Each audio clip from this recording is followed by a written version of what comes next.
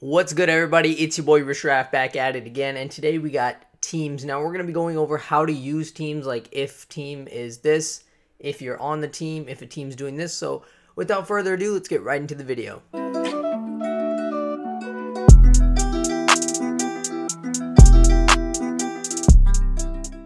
Alright, so we're going to be going over some team-only GUIs and a team-only click detector. Now, the first thing we're going to do is insert a GUI. And now I'm going to cover more on teams in my new series, Nil to Mill, which I have not gotten around to because this response was not what I wanted. But if you guys want to see anything specific on the channel, leave a comment in the description. Alright, I'm going to go ahead and name this GUI team only, and I'm going to insert a button. I like to set up the GUIs first and then bring them to life with the code. If you guys want to learn how to introduce teams, meaning how to instantiate some teams into your game because they're not automatically in there for some reason, make sure you guys locate over to model, hit the advanced, and right here these little gears, you're going to want to do teams, insert. Now you'll see that the teams folder is here and you can insert a team here. It's important to name it, so we'll do the red team and we will have their color as really red. The colors and team names really do matter in this instance. And then we'll insert another team and we'll call them blue. We'll go ahead and change their color to really blue. So we have a red team with really red and a blue team with really blue. Now I'm going to select both of these so I can edit both of their properties and turn off auto assignable. If you do this and all of your teams are not auto assignable, then that means that people cannot go on your team automatically. They have to manually be on the team.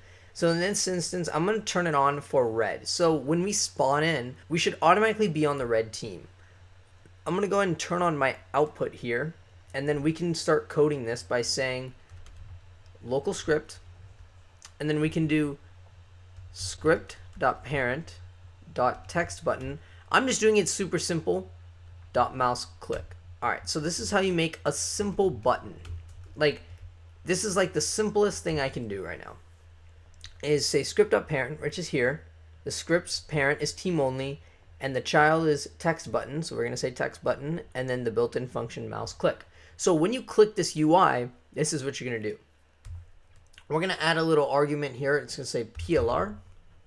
So we have PLR. I like to do PLR for player.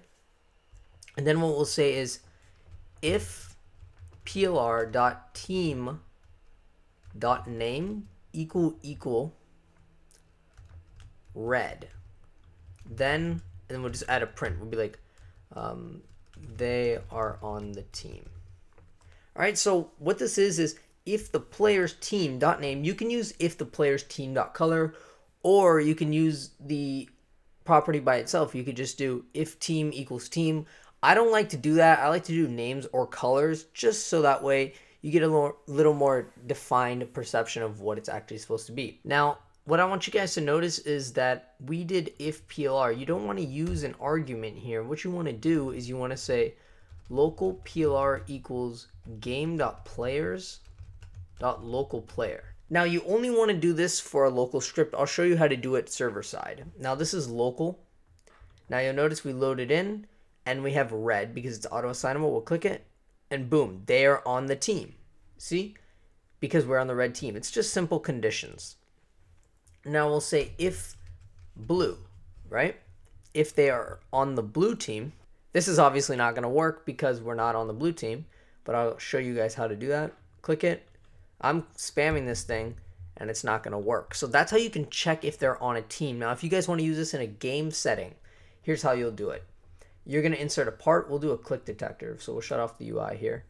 And then we'll do part. We'll just put this in here. We'll add a simple click detector along with a script. I like to put the click detector in the part, not underneath the script. As a child, I mean. Alright, so now what we can do is take the exact same thing. We'll say script.parent.clickDetector. If this does not autocomplete, check your hierarchy. Check the Explorer. You did something wrong.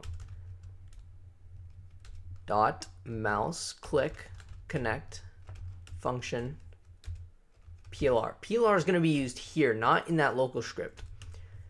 Boom, we're going to use this. So the PLR is automatically sent through the mouse as a click detector. Now we can use the exact same code. We can say if plr.team.name equal, and we'll say red, and then print we are on the team. Press play. Hopefully we got that UI out of the way, and watch the output. So we're going to go here. This UI doesn't matter. We're going to click the part, and boom, it says we are on the team because we are on the red team. Now, a lot of you are like, okay, that's cool, Rishraff. How do I add multiple teams? Well, you're going to do the exact same thing just with an and. It's like speaking English. You're going to say and. Let me just do that again. And plr.team.name equal. So in this instance, you would add additional team. We're going to say blue. So take a minute and realize, will this work right now? If we automatically get put on the red team, and we read if player.team.name equals red and they're basically on the blue team, then we're on the team. Well, let's check it out. Obviously, it's not going to work because we are not on the red and blue team at the exact same time.